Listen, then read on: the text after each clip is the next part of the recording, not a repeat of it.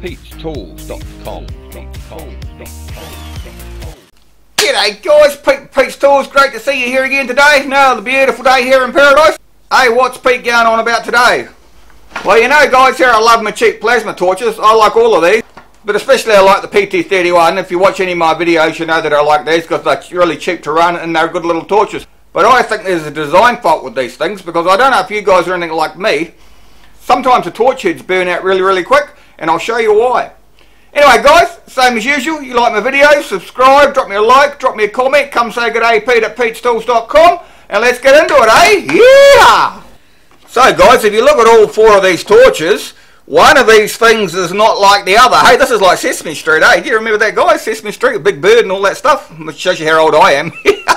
Anyway, one of these things is not like the other, and it's this one. And you know why? So if we look at the P80 torch, guys, and we just undo it and we have a quick look at it, you'll see that all these here are screw on. The cutting tip is screw on, and the electrode is screw in. So that doesn't give you really much bother, unless you try and start cutting with it when it's loose, and that'll start burning out your gun. But as long as you're reasonably tight, even finger tight, it'll work fine. So then we have the AG60, which is exactly the same, guys. Screw on, cutting tip like that, and screw in and out electrode, same thing. I've used all these torches, guys, and the only one I have an issue with, the torch heads burning out, is the PT31. So this is an SG50.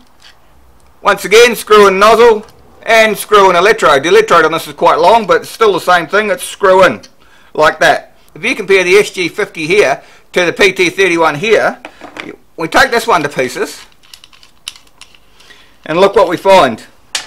This is just pushed on there, and it's sitting on a swivel ring that holds it apart. And basically guys, we've got a double-ended electrode, and it just sits in here.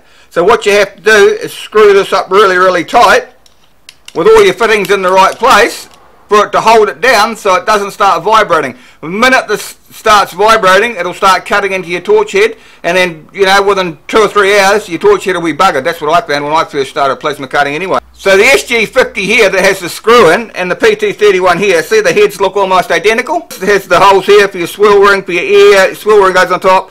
The only difference is that this one here screws in like that, and this one here pushes in like that. Now you're saying to yourself, well, what the hell's the difference? What's he going on about? What's that idiot going on about today? Well, I'll show you.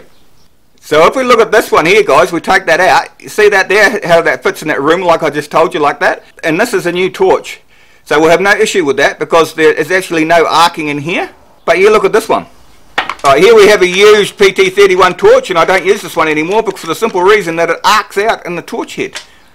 Have a look. Now can you see inside this torch, guys? It's actually arced out all the way around here, and why it's just done that is because I've been using it and it hasn't been tight with the ceramic, and it started vibrating, and what it does is the electrical current burns out the inside of your torch, and then sooner or later, or more sooner than later, you won't be able to cut it all because you just can't get the cut right again. Even when you put the cutting tip into this torch, you can feel it's quite gritty, and if you run your hand over the top, you can feel there's lots of sharp bits in there, and that's the electrical current that's actually burnt this, and it started to burn into the copper or the bronze or whatever the hell it is. So the only way to fix this torch really is this little hack that I'm going to show you. And this is what Pete does when they go like this. Yeah! So what you need to do, guys, is grab your double-ended cutting electrode like this. Doesn't matter which end you use. Tighten them up like that. So it looks like that, guys. And then whatever you happen to have handy. At the moment I'm polishing the car, so I've got some cut and polish. Or you can use Ajax, or you can use sort of kitchen cleaner, as long as it's abrasive, as long as it's got some sort of abrasion in it. You can use any of that sort of stuff. But I've got this handy, or you can use Brasso, whatever you've got. Stick your nozzle in it like that. Get a nice pasty thing on it, whether it's your Ajax or your Vim or your Brasso, whatever it is you're using. Grab your torch head like so. Stick your electrode in there. Push it down home. It might take a little while.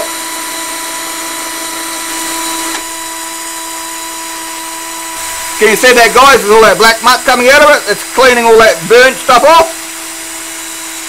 See that, guys, how that's all dirty and mucky in there?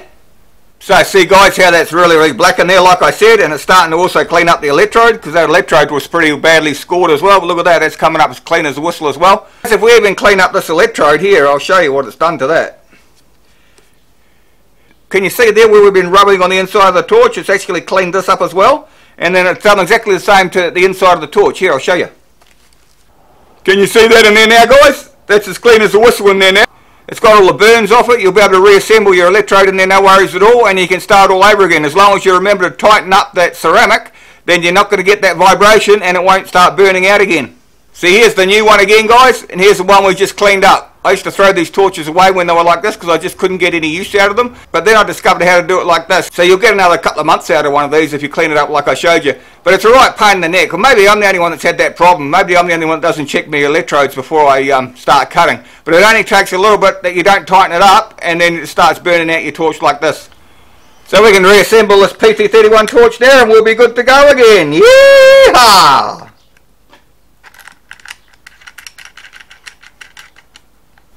So there's a little hack for you guys. Maybe you had the same issue that I had with these PT31 torches. Like I said, they're really good, but that's the only thing that I find. They tend to burn out the head, even if this is just a little bit loose and it starts vibrating and you got all sorts of issues.